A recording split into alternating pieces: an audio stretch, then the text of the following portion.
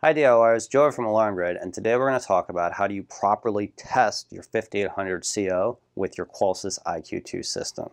Now, before you install a 5800CO for your IQ2, you will want to make sure that it is compatible. We did cover this in another video though, so if you are considering that, be sure to check that out. We do have a system or an IQ2 that is compatible with the devices that work on the 345 megahertz frequency, which is what the 5800 line does operate on. And as you can see, we do have a 5800CO right here. Now we have programmed this to the system, so it's ready to be tested. But before we get into that, there's a few things that you're going to want to know about testing and really CO detectors that are on an alarm system. If you do have your system monitored, it is very important that you put the system on test before you trigger your CO detector. The reason for this is if your central station gets a CO signal and your system is just running normally, as in it's not on test, they're going to have to dispatch to it. This is even if you call them up and you try to cancel it. There is a federal law that says that if a central station gets a CO signal, that they have to roll trucks. So the fire department will be coming to your house and they're not going to be very happy. So before you do test this device, make sure that your system is on test if it is monitored by a central station. If you don't know if it is or not, make sure that you call your alarm company beforehand just to make sure. If your system is monitored with a self-monitoring account, as in there's no central station, then you don't have anything to worry about and you can really set this off as many times as you like without having to put anything on test. Now there's two test modes with the 5800CO. There's the physical button test, which we're going to show you today. That's where you press this button, it sets off the alarm and it shows you that it's working. There's also a functional test.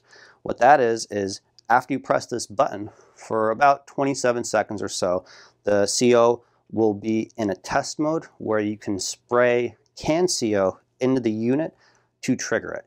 This is the best test to do as it really shows that the device is working 100% in the way that it was made to do. The button test does work and it's great, but it's not going to test that functional aspect of the CO detector. So if you really want to perform a 100% test on this device, just go online, pick up a can of canned CO. It's really cheap, and then you'll be able to rest assured that your device does work 100%. But today, and for many other testing purposes, doing the button test will at least show you that the device is working and communicating with your system. So as we already have this programmed and our IQ2 is not monitored by a central station, we are ready to test the device. And it's very easy to do. All I have to do is there's a small hole right here in the middle of the CO. I'm going to take a screwdriver, I'm going to put it in the hole and press the button. As you can see, we did get an alarm and it is giving us the carbon alarm sound. I'm going to go ahead and disarm it. And we just successfully completed the test. So now let's do a real test on our wireless CO detector. I have a can of CO right here. You can purchase this on Amazon or at other stores. If you go online and do a quick search, you'll find lots of places to pick these up. Now this is CO, and what this will allow us to do is to simulate as if there was CO in the location. So this shows us that the detector is working properly and that it is triggering an alarm on the system when we want it to. To do this, we're first going to have to hold the test button on the CO for 2 seconds. This is going to trigger an alarm. We're going to disarm that alarm, and then we're going to see on our CO the green lights flashing. This will go on for about 27 seconds. That green flashing light is telling us that the CO is ready to accept, or the CO detector is ready to accept CO. When we spray this into the detector, we should get another alarm, and that alarm, that alarm shows us that the CO detector is actually working. So let's give it a shot. So I have my CO right here. I'm going to take my screwdriver. I'm going to trigger the test. So I'm going to hold this in for 2 seconds. Carbon monoxide detector alarm. So there's our alarm. So we can disarm this.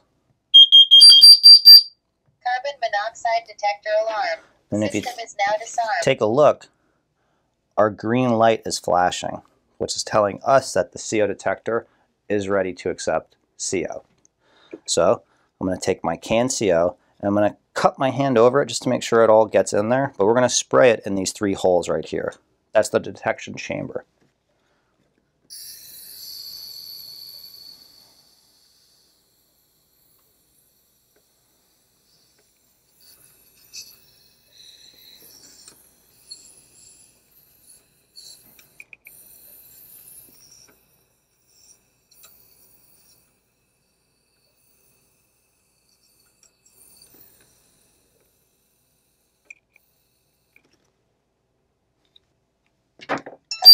Let me disarm this real quick.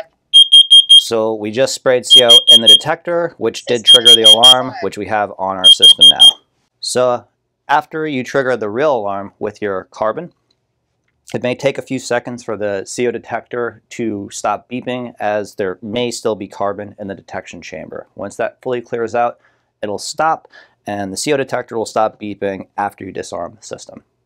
As these are life safety devices, they're a little more pertinent, we could say, than the door and window sensors and the motion sensors in your house. Just because if there's CO in the house or a fire, you're going to want to know about it as soon as possible.